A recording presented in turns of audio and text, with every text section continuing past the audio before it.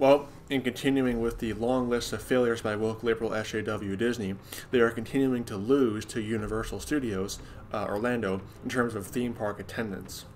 Plain and simple. And, part of the reason why is because Universal actually prioritizes entertaining instead of just being the propaganda arm for all the blue-haired feminist woke SJW weirdos on Twitter. But in the article, this is on Inside the Magic, it says Universal Orlando beat Walt Disney World in this one area. Inside the Magic has been reporting on the ongoing fight between Disney and Universal for the title of Best Theme Park.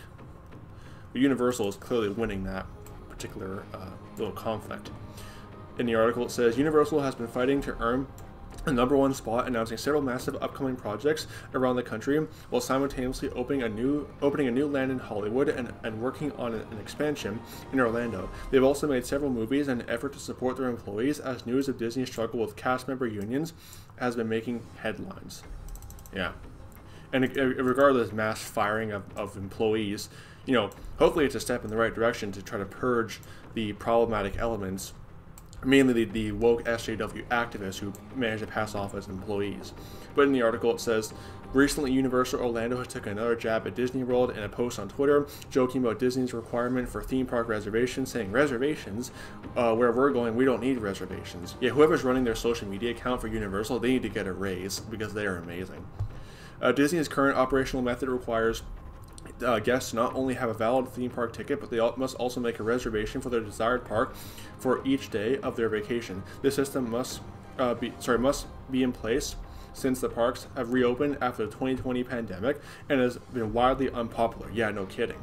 The system also enforces that any guest wanting to park hop must wait until after 2 p.m. and must check into the park they made the reservation before being able to enter. It is a confusing and often annoying system, which has many fans asking why it is still being implemented even as our parks return to mostly normal. Yeah, exactly.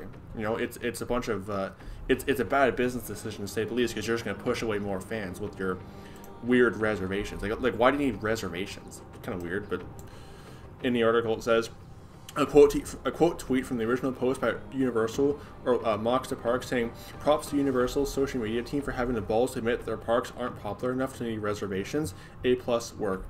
No notes. However, as one Twitter user pointed out, since opening Super Nintendo World in February, Universal Studios Hollywood has been sold out every weekend. Another user posted attendance statistics, pointing out that both Universal Orlando parks have had higher attendance numbers in 2021 than 3 of the 4 Walt Disney World parks. Yep, seems that Disney World is no longer on top, and they're just beating them by 1 park. Gotta love that. Again, this is kind of a result of Universal just prioritizing actual, just kid-friendly stuff instead of trying to prioritize propaganda, woke SJW liberal propaganda, under the guise of entertainment. That's the truth of the matter. So, woke SJW Disney, they can keep failing and losing money until they actually get it. That's the truth of the matter.